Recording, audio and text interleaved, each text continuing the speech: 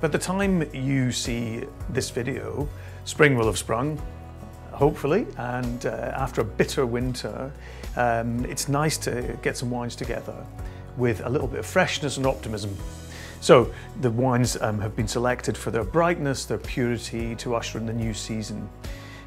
You'll be looking at reds which have a nice weight of fruit but aren't too heavy and dense like the winter reds that we've had before. And whites without any oak at all, just an expression, a pure expression of the fruit.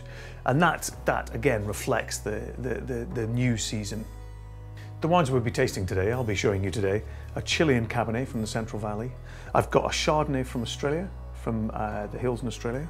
I've got a Romanian Pinot Grigio, and I've also got a South African Chenin Blanc from Bush Vines.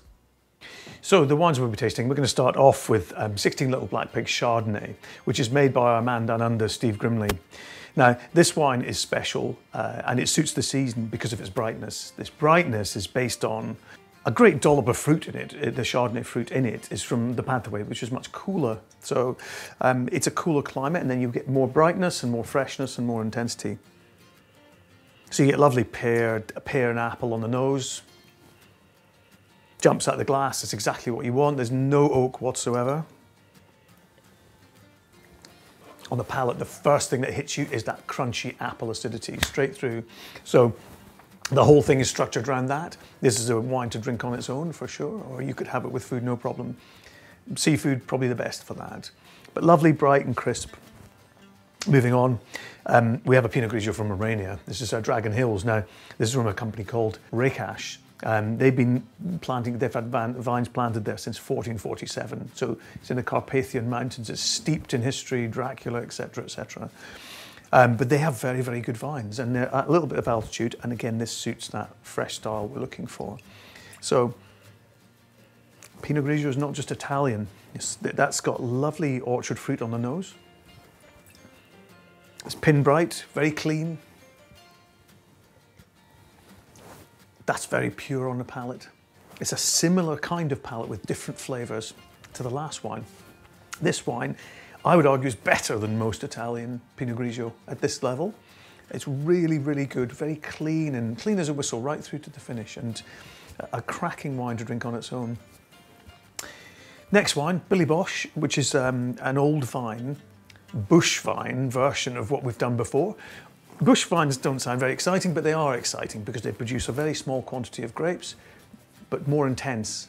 So these are very old vines, and you'll see this reflected in the intensity and the fruit drive of this wine. That's very, very good Chenin, knows that. There's a bit of pear, there's lots of apple.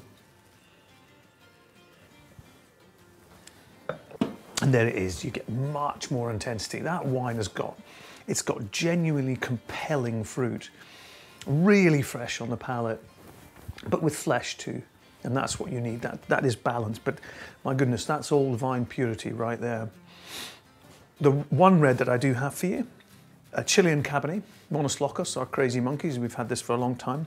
I sourced this wine on a motorcycle trip down there from a lovely winemaker called Jenny.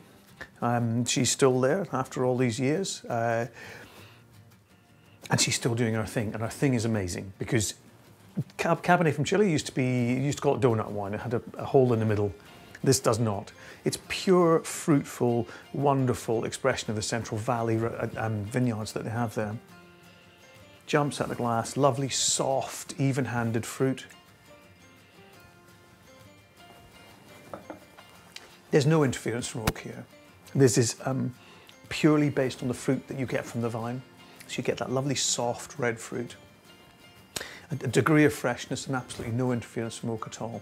Very, very good wine. I mean, you can have this with all manner of food, from meat right through to salads, because of the weight of it. It's a medium weight, lovely Central Valley Cabernet. And that's what I have for you from the selection. So in addition to the wines you see here, which we've tasted together, there's also 4 other lovely wines. There's a pair of Shirazes, which shouldn't put you off that they're the same, because one of them is a very dense, lovely Australian version, and the other one is from the Cape, and it's a single vineyard Shiraz, which is a completely different style from the same grape. In addition to that, we've got a Sauvignon Blanc from the south of France, And we've also got another very, very classic light aromatic red from the south of France, a Grenache Syrah blend. So taken together, again, a fresh, lovely start to the new season.